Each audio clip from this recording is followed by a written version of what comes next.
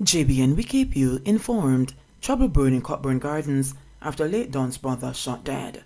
Please remember to subscribe, share, leave us a comment and click the notification bell to receive our daily news items. Every October 15 for the past 8 years, Donharley Harley would host a memorial fish for his late father's birthday. But last Saturday, as the 36-year-old prepared to host the event near his family home on Willow Drive in Cockburn Gardens, he was gunned down by attackers. Choose a fish fry, maybe him think him is a customer. So him just walk come out and him just start shoot him. A relative who requested anonymity because of security fears said. The relative said that Harley was rushed to hospital where he died. No one else was injured in the shooting.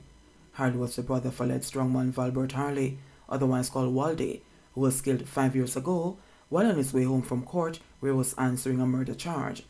Waldie was described by police and others close to the underworld as a don of all dons, as he claimed control of Kingston and St. Andrew.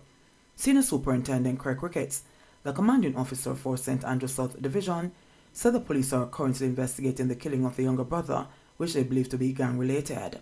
In the meantime, he said the police have increased their presence in Cockburn Gardens to deter counter-attacks. We believe that there will be attempts or reprisal and counter-reprisals, so we're trying our best to prevent those. The person who was killed is known to be associated with the Mahou Drive group, he said. Donharley's relative, however, said she's at a loss as to why the father of 5 would have been targeted. The tag they never did upon him. That never did pin upon him at all, the relative said, countering allegations that Donharley was a criminal don. He was well known because of his brother Waldie. If he must have done for the community, he won't left himself careless. For people come and for us attack him just there as a normal man doing fish fry. I try to make him own bread, the relative added.